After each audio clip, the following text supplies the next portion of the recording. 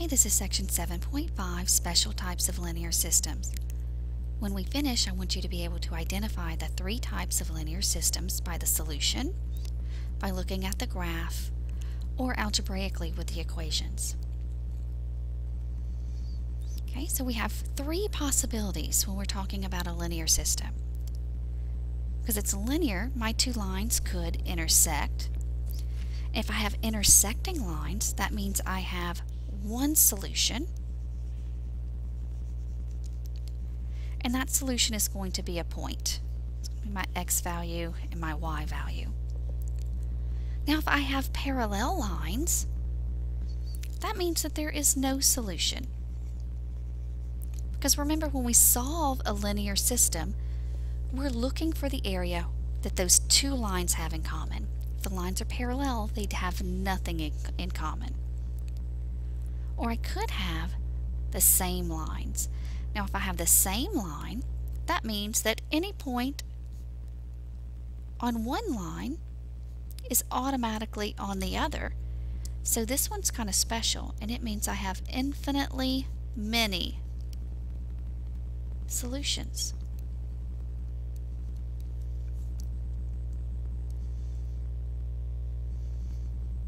Okay, so now we're going to look at how we can determine how many solutions using an equation.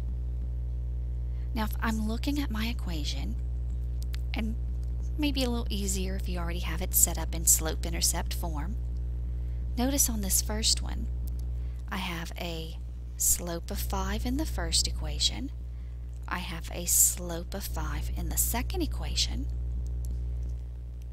and then my y-intercept is 3 and -1 in the second equation. So I have the same slope with a different y-intercept. That tells me that I have parallel lines. So if I have parallel lines, what does that mean? I have no solution because the lines are parallel. There's no place that they intersect. Let's look at the second one. Same slope, same y-intercept for both. Everything's the same. So I know that I have the same lines, so I have infinitely many solutions. Let's look at the next one. I have a slope of -2 and a slope of 4. My slopes are different, so I'm going to stop right there. I'm going to have one solution. It's going to be an ordered pair with my x and y value. I don't know that the numbers are going to be whole numbers or decimals or what, but I do know that there is only one solution.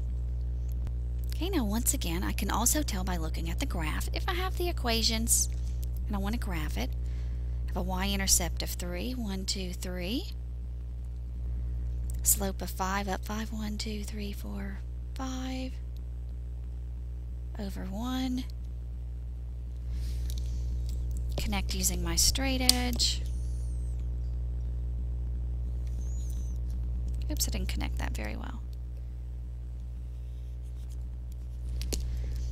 My other line, I have a y-intercept of -1, positive 5 again, 1, 2, 3, 4, 5, over 1. Now these lines, and sometimes it's hard to tell with parallel lines. These lines are parallel, and part of how I have to know that is by noticing the slope.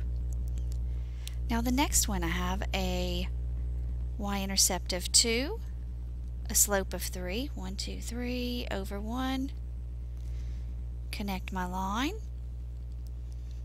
and I notice when I'm graphing this one, oh, I have a y-intercept of 2, a slope of 3, it's the same line right on top of each other for this one.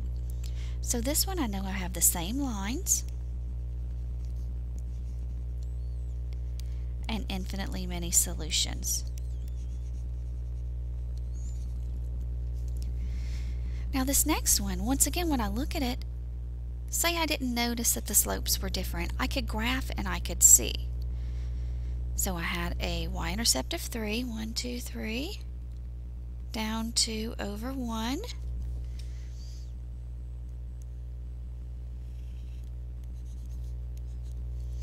And the next one, y-intercept of negative 7, 1, 2, 3, 4, 5, 6, 7. And a slope of 4, 1, 2, 3, 4, rise 4 over 1. And I'm going to connect. And then I see that these points, these two lines do intersect. So I know that this line has one solution. So the first one was no solutions because it was parallel lines. Second one, infinitely many solutions because they were the same lines. The third one, I had intersecting lines and one solution.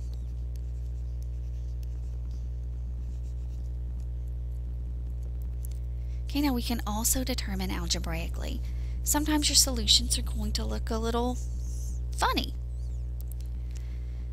So now this one, I'm going to solve this one using elimination.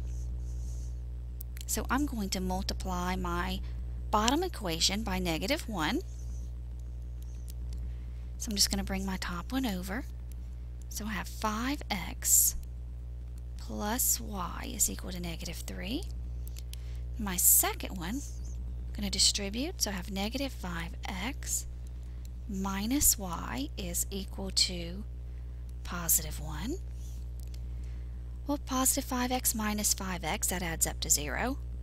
Positive y minus y, that adds up to 0. So on this side I've just got nothing. It's equal to negative 3 combined with a positive 1 gives me a negative 2. Now this is something we've done before. When I get something that looks like this that makes absolutely no sense, it says 0 is equal to negative 2, I have no solution. It makes no sense because these are parallel lines. Okay, let's look at another one. This time I have 3x plus y is equal to negative 2 and 6x plus 2y is equal to negative 4. I think I want to solve using elimination again. I'm going to multiply the top by a negative 2, cancel out the y's. So when I do that, I have negative 6x minus 2y is equal to positive 4. Now the second one I'm just going to bring over. So I have 6x plus 2y is equal to negative 4. Okay, now this thing's looking funny again. Negative 6x plus 6x adds up to 0. Negative 2y plus 2y adds up to 0. So I've got a 0 on this side. Drop down my equal sign. 4 minus 4 gives me 0. 0 is equal to 0. Or I get a true statement, but no variable. I get a number equal to a number, and it's true. This one tells me I have the same lines. If I have the same lines, any number I choose is a solution. That's why this one has infinitely many solutions. Okay, let's take a look at one more. Okay, I think that I want to get rid of the y's on this one. So I'm going to multiply my bottom equation by a negative 1. So I'm going to bring my top one over. So I have 2x plus y is equal to 7. Negative 1 times negative 4x gives me a positive 4x. Negative 1 times y is minus y. That's equal to a positive 5. 2x combined with 4x gives me 6x. Y's add up to 0. 7 plus 5 gives me 12. Going to divide both sides by 6. So x is equal to 2. Now I need to find y. I have x equals a number. I know that I have intersecting lines.